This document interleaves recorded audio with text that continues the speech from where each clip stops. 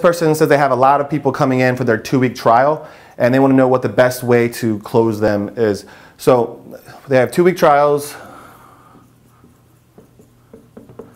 They're getting a lot of people coming in, and best way to close. So number one, as soon as they come in for their first workout, they should be getting a phone call within 24 hours.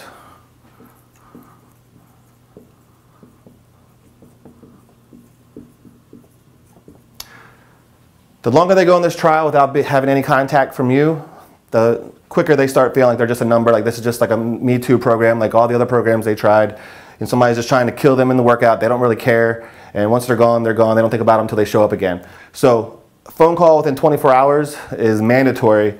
Whether you get them on the phone or not, you can leave a message, but what you're going to do is you're going to call them up, just ask them how they liked their first workout, how they felt, if they have any questions or concerns about the boot camp or about the program. And once they're done talking to you about how it went, you just want to like, oh yeah, and by the way, I just want to let you know that you also get a free nutrition consultation with the 2-week trial. So it comes across as a bonus because you don't talk about this until you call them. So it's a free nutrition, consult. I call it like a free nutrition and goal setting, consultation. And I usually ask them like when they're going to come in next. Can they meet like 30 minutes like afterwards? And then during that consultation, you're going to go over the nutrition guidelines, you're going to go over their goals, what they're trying to accomplish, and then you're going to use my non-close close.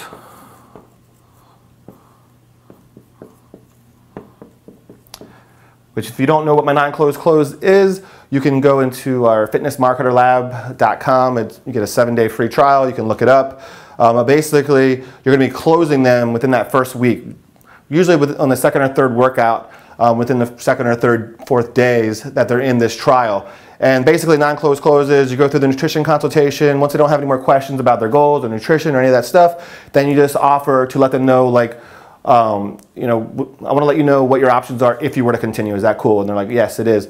And you just let them know what your options are, and then let them know that they pick which one they'd want to be on. If they were to continue, you'll give them half off their next month. And there's no obligation to continue. You have the rest of the 2-week trial. They're going to give you their credit card information. They're going to sign the agreement form. But if any time then the rest of that 2-week trial they change their mind, they have to send in an email to cancel, and nothing will happen. If at the end of the 2 weeks they still love your program, and you know they will, then tell them just to keep coming in. You'll process their membership then. And that has been the best way that I've found to close people on any kind of trial, whether it's a 2-week trial. Like all of our low barrier offers, we just consider trial memberships. So that could be a 1-week trial, a 2-week trial, a Groupon, a 14-day fat furnace, a 21-day rapid fat loss, 6-week transformation, doesn't matter. We treat all the trials the same. Phone call, get them in for the nutrition consultation as fast, as soon as possible. It's about 30 minutes, and then you're going to do the non-close close. You want them to agree to a long-term, membership, within that first week of any trial.